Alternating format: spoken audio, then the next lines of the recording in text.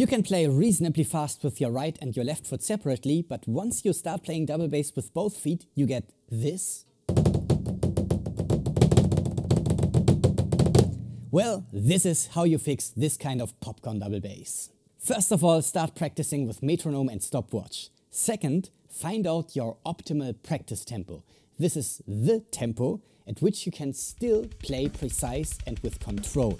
And also the tempo at which you still play reasonably relaxed and can hold the tempo for at least 1 minute straight. If any of this is not true, go back a few BPM until it is. Now practice at this tempo, each time holding the tempo for at least 1 minute before taking a break, and just repeat, repeat, repeat. You can also even go back a little bit more on the BPM and try to hold the tempo for 2 minutes or even 5 minutes.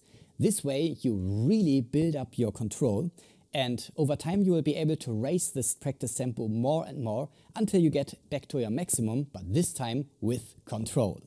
Good luck and have fun!